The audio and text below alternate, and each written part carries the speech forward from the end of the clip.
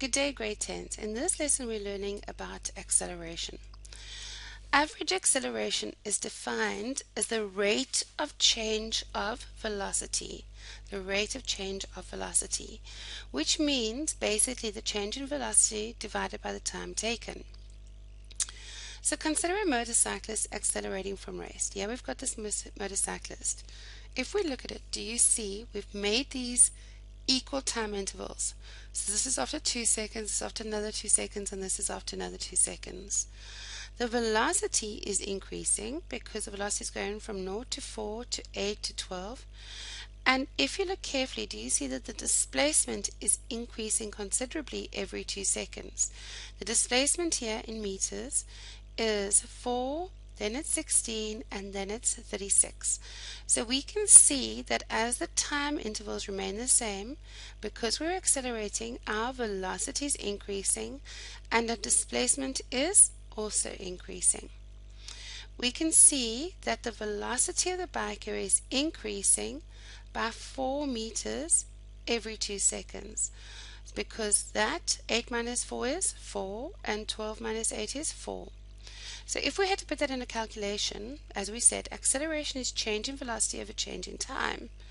But we know we can write that out as a is delta v over delta t, which is 4 divided by 2. Therefore, its acceleration is 2 meters per second squared.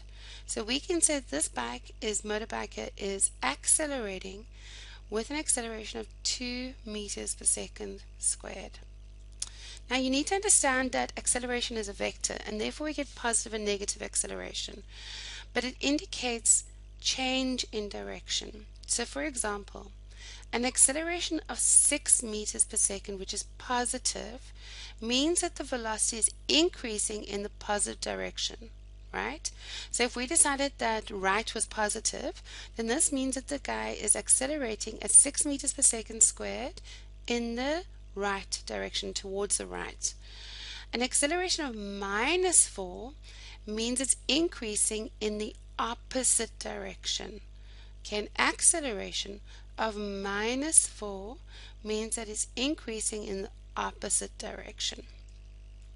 But you need to understand the difference between acceleration and deceleration.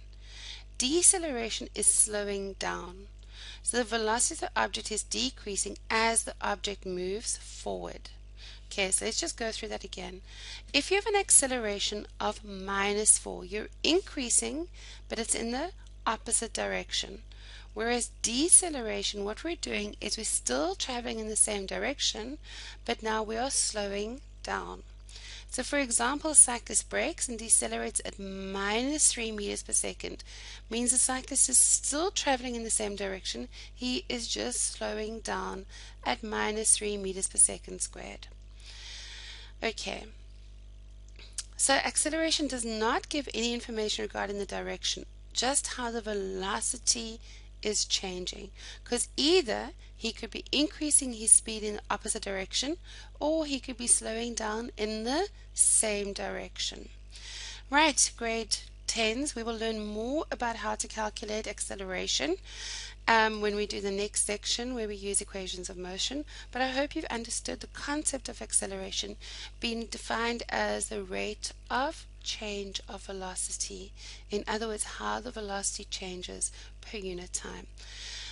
Please make sure you understand this and then go through the questions at the end of the assessment at the end of the section. Have a great day. Bye.